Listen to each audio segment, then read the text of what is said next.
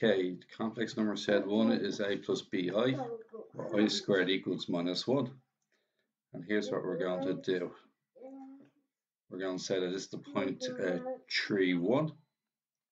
So this is the point 3 plus 1i. That means your a value is 3 and your b value is 1. Now, the image under reflection in the real axis is this black line here. And reflection means it's an image directly below the same distance across. So this will be the complex number 3 minus 1i, which is the point 3 minus 1. So that's 3 and that's minus 1. The angle formed when joining Z1 and Z2. So this is a Z2 here. And basically, if I join the two of these together,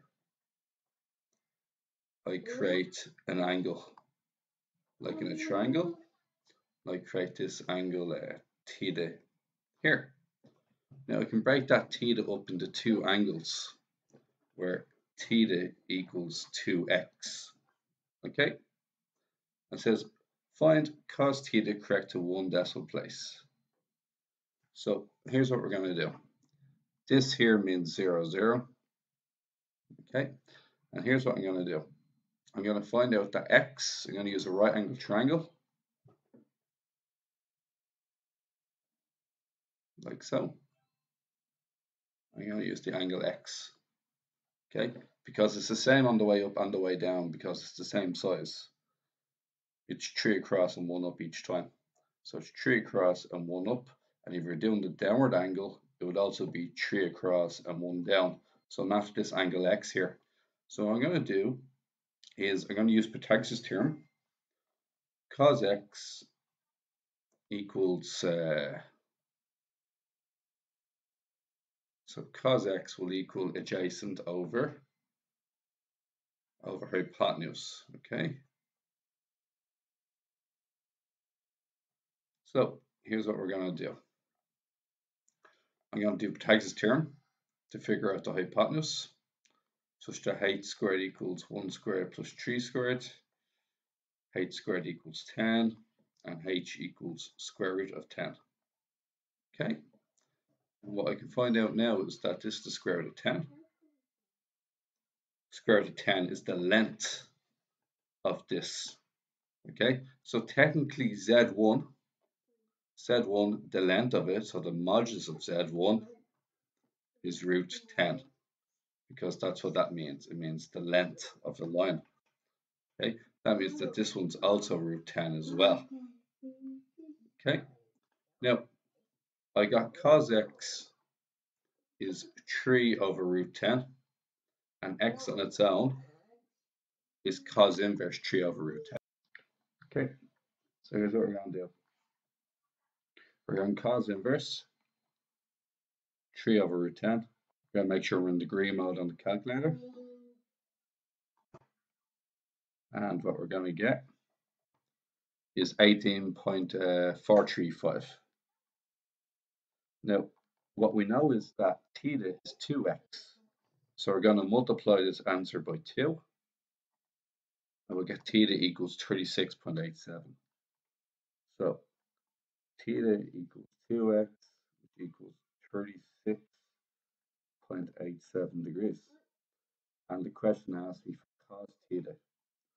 So cos theta is the same thing as cos 36.87. And this in turn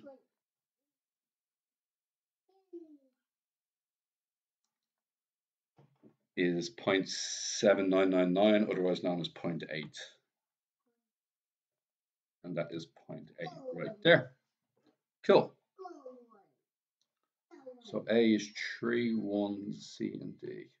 Okay, so we know A is 3, B is 1, C is 3, and D is minus 1, according to what's in this box right here. Okay. Theta is 36, sorry, cos theta is 0.8. Okay.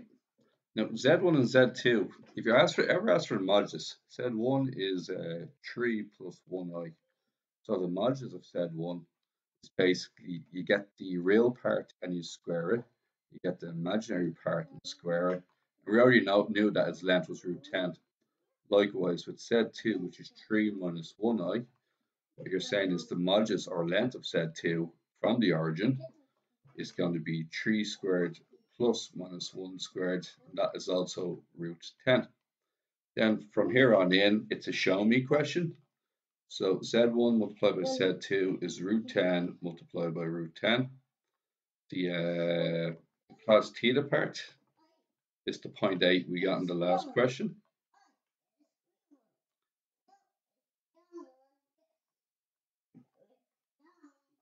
Okay, and then after that, do AC multiplied by BD. So AC is 3 times 3, and B times D is 1 times minus 1. Put all this into the calculator, you'll get 8 for this, and this will be 9, take away 1, and then finally you get 8 equals 8, and lo and behold, that's your answer.